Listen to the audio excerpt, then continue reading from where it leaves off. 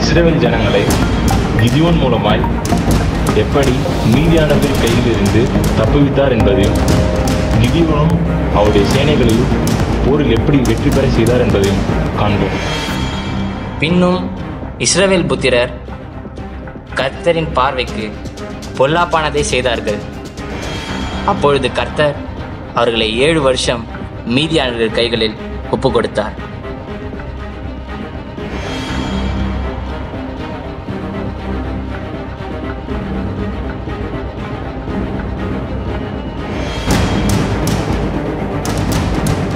இஸ்ரவேல் புத்திரர் மீதியானியர் நிமித்தம் கர்த்தரை நோக்கி முறையிட்ட போது கர்த்தர் ஒரு தீர்க்கதரிசியை அவர்களிடத்திற்கு அனுப்பி, இஸ்ரவேலின் தேவனாகிய கர்த்தர் உரைக்கிறது என்னவென்றால், நான் உங்களை எகிப்திலிருந்து வரவும் அடிமைத்தன வீட்டிலிருந்து புறப்படவும் செய்து எகிப்தியர் கை நின்றும் உங்களை ஒடுக்கின யாவருடைய கை நின்றும் உங்களை ரட்சித்து அவர்களை உங்களுக்கு முன்பாக துரத்தி அவர்கள் தேசத்தை உங்களுக்கு கொடுத்தேன்.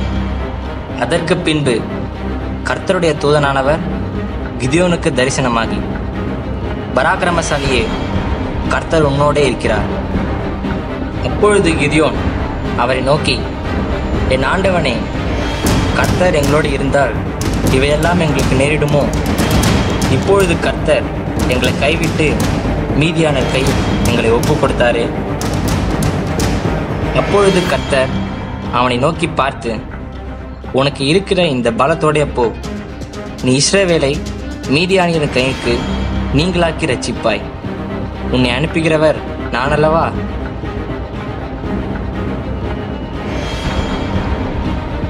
கிதியோனின் தகப்பனாகிய யோவாஸ் கட்டின பாகாலின் பலிபீடத்தை கர்த்தர் கிதியோனை கொண்டு தகர்க்க அவனுக்கு கட்டளையிட்டார்.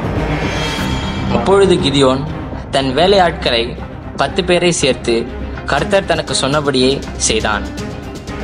இதன் மூலமாய் இஸ்ரவேல் ஜனங்கள் மத்தியில் ஒரு மனம் திரும்புதல் ஏற்பட்டது. கிதியோன் இஸ்ரவேல் ஜனங்களை மீதியானவர்கள் கைகளிலிருந்து தப்புவிக்கிறதற்காக தன் சேனைகளை ஆதாயப்படுத்தி கொண்டிருந்தான். அப்பொழுது கர்த்தர் அவனுக்கு தரிசனமாகி, பயமும் திகிலும் இருக்கிறவர்கள் திரும்பி போக கடவர்கள் என்று கட்டளையிட்டார். அந்தபடியே இஸ்ரவேல் ஜனங்களிலிருந்து 22,000 பேர் திரும்பி சென்றார்கள்.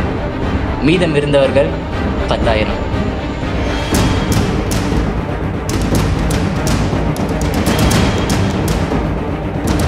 கர்த்தர் கிதியோனை நோக்கி, தண்ணீரை ஒரு நாய் நக்கும் பிரகாரமாக அதை தன் நாவினால் நக்குகிறவன் எவனோ அவனை தனியாகவும், குடிக்கிறதற்கு முழங்கால் ஊன்றி குடிக்கிறவன் எவனோ அவனை தனியாகவும் நிறுத்து என்றார். இப்படியாக தேர்ந்தெடுக்கப்பட்டவர்கள் 300.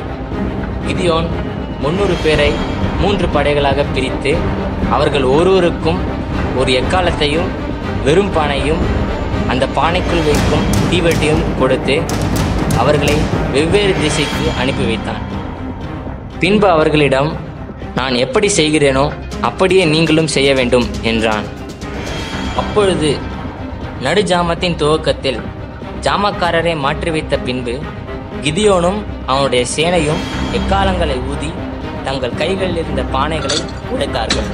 இதன் மூலமாய் நாம் அறிந்து கொள்ளும் பாடம் என்னவென்றால், கிதியோனும் அவன் சேனைகளும் 3 படைகளாக வெவ்வேறு இடங்களில் இருந்தாலும் அவர்கள் மனமும் ஆவியும் ஒன்றிணைந்து காணப்பட்டது. எனவே அவர்களால் போரில் வெற்றி பெற முடிந்தது.